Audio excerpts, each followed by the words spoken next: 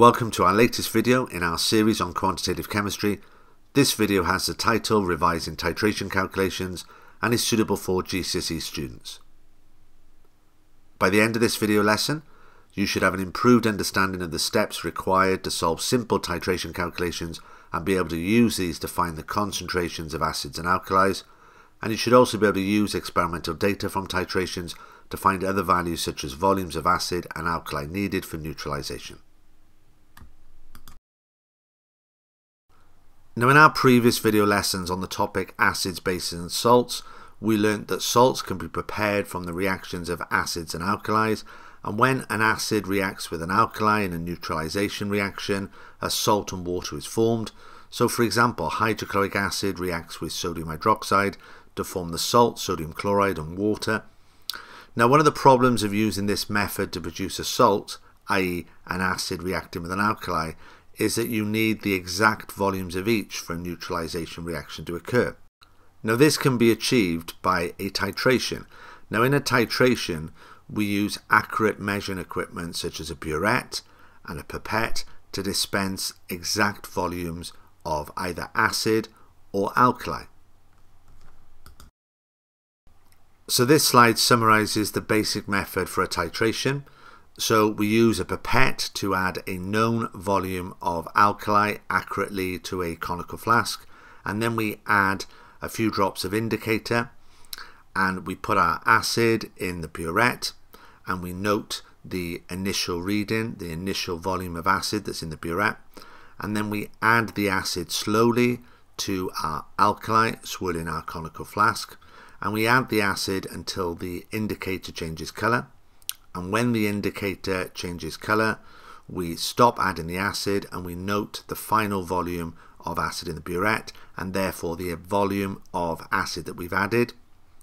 Now, we repeat this to get consistent results, and once we know the volume of acid that's needed to neutralise our alkali, we can repeat this experiment without the indicator, adding the exact volume of acid alkali needed for neutralisation, and then all we then need to do is evaporate off the water to form crystals of our salt. Now, in our previous videos, we've seen that titrations can be used not only to add the exact volume of acid or alkali needed for neutralisation, but also to calculate the concentration of solutions. And to be able to tackle titration calculations, you need to know how to find out the concentration of solutions and how to calculate the number of moles present in a specified volume of solution from the concentration in moles per decimeter cubed. So these are the two equations you need to learn. So concentration in moles per decimeter cubed is equal to moles times 1,000 over the volume in centimeters cubed. And to work out the moles, that's simply moles is equal to concentration over 1,000 times the volume in centimeters cubed. Now, these are the two equations you need to learn, and then if you can use these equations, you should be able to solve any titration calculation. So before we do some practice questions, let's remind ourselves of the key steps for solving titration calculations. So step one is to work out the number of moles of the substance that you have 2 bits of information for. So i.e. if you have the concentration and volume, this will enable you to calculate the number of moles. Now step 2 is to use the chemical equation to calculate the number of moles of the other substance. So for example, if you have hydrochloric acid reacting with NaOH to form NaCl and water, you can see that the acid and alkali are in a 1-to-1 ratio. And therefore, if you calculate the moles of hydrochloric acid, say to be 0.2, the moles of sodium hydroxide will also be 0.2 because it's a 1-to-1 ratio. Now, once you know the number of moles of both reactants, you are then able to work out the concentration of both. So now let's test your understanding of this with some practice questions. Here's the first practice question. Read for the question, pause the video, have a go at it, and then we'll go for the answer.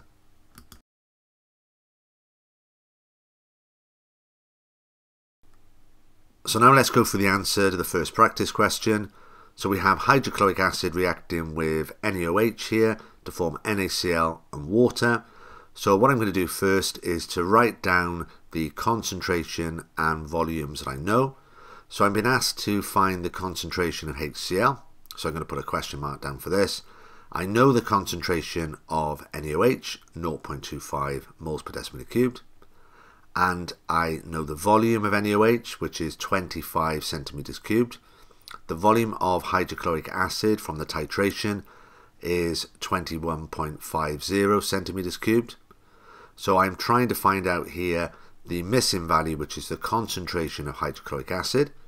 So step one is to find out the moles of the substance that I have 2 bits of information for. So I have the concentration and volume of NaOH, so I can work out the moles of NaOH. Now moles is equal to concentration over 1,000 times volume, so this is equal to 0.25 moles per decimeter cubed over 1,000 times 25. Now this comes to be equal to 6.25 times 10 to the minus 3, and that's my moles of NaOH. Now step 2 now is going to be to use the equation to find the moles of hydrochloric acid. So if I have 6.25 times 10 to the minus 3 moles of NaOH, it's a 1-to-1 ratio according to the equation. 1 mole of HCl reacts with 1 mole of NaOH. So my moles of HCl will also be 6.25 times 10 to the minus 3. So now I know the moles of HCl, 6.25 times 10 to the minus 3. I have the volume of HCl, so I can work out its concentration. So concentration is equal to moles times 1,000 over volume. So the moles of HCl is 6.25 times 10 to the minus 3. So the concentration is equal to 6.25 times 10 to the minus 3 times 1,000 over the volume. Now the volume is 21.50. So concentration of HCl is equal to 6.25 times 10 to the minus 3 over 1,000 divided by 21.50, and if I put this into the calculator I get a concentration of HCl equal to 0.29 moles per decimeter cubed. Now remember, I don't have to write moles per decimeter cubed because I can just simply put a capital M because that stands for moles per decimeter cubed. So now have a go at our second practice question. Once again, read through the question, pause the video, have a go at it, and then we'll go for the answer. Now in this second practice question, we have sulfuric acid reacting with sodium hydroxide to form the salt, sodium sulfate, and water. Now the concentration of sulfuric acid is 0.60 moles per decimeter cubed. So I'm going to write this down. Now the volume of sodium hydroxide that we have is 20 centimeters cubed. We don't know the concentration of sodium hydroxide. That's what we need to find out in the question. And the volume of sulfuric acid needed to neutralize the alkali was 19.40 centimeters cubed. So I'm going to write these values down because this will help me when I come to do the calculation. So the first step of this calculation is to work out the moles of the substance that I have 2 values for. So I know the concentration and the volume of sulfuric acid. So I'm going to work out the moles of sulfuric acid. So the moles of sulfuric acid here will be the concentration over 1,000 times the volume. So the concentration of sulfuric acid is 0.60 moles per decimeter cubed. The volume is 19.40 centimeters cubed, so I do 0.60 divided by 1,000 times 19.40, and that will come to be equal to 0.01164 moles. So that's my moles of sulfuric acid, 0.01164. So I'm going to write this under the equation. So the moles of sulfuric acid is 0.01164. Now the equation tells me the ratio of moles. So 1 mole of sulfuric acid reacts with 2 moles of NaOH. So to work out the moles of NaOH, I simply double the moles of sulfuric acid. So 2 times 0.01164 will give me the moles of NaOH. So 2 times 0.01164 is equal to 0.023 0.02328. So my moles of NaOH is 0.02328. So the concentration of NaOH is equal to moles times 1,000 over volume.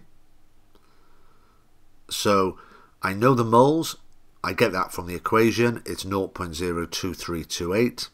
I times it by 1,000 and I divide it by the volume. Now the volume of NaOH is 20 centimeters cubed. So if I put this into the calculator, 0.02328 times 1,000 over 20, I get a concentration of NaOH equal to 1.16 moles per decimeter cubed.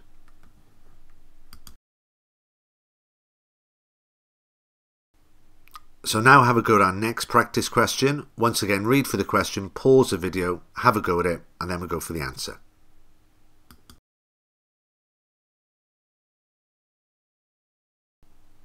So in question 3, we have sulfuric acid reacting with ammonium hydroxide to form ammonium sulfate and water.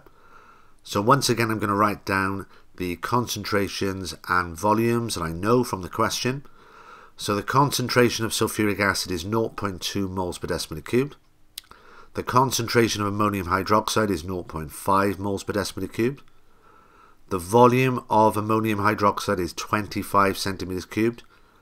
And I need to find out the volume of sulfuric acid. Now the first step is to work out the moles of the substance that I have two values for. So I have the concentration and volume of ammonium hydroxide. So I'm going to work out the moles of ammonium hydroxide, which is going to be equal to the concentration over 1,000 times volume. So it's 0.5 over 1,000 times 25.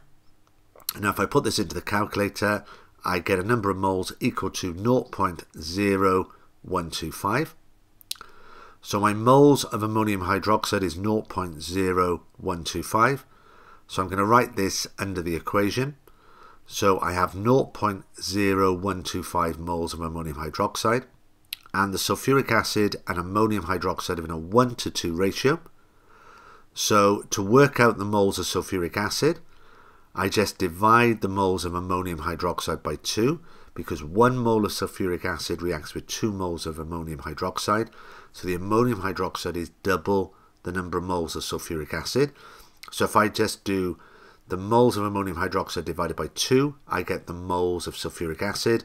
So that's 0.0125 divided by 2, which is equal to 6.25 times 10 to the minus 3. Now in this question we need to find out the volume of sulfuric acid, so I can use the same equation. Concentration is equal to moles times 1,000 over volume, and then all I need to do is swap concentration and volume. So volume is equal to moles times 1,000 over concentration. So the volume is going to be equal to 6.25 times 10 to the minus 3 times 1,000 over the concentration, which is 0.2, and if I put that into the calculator, I get a volume equal to 31.25 centimeters cubed.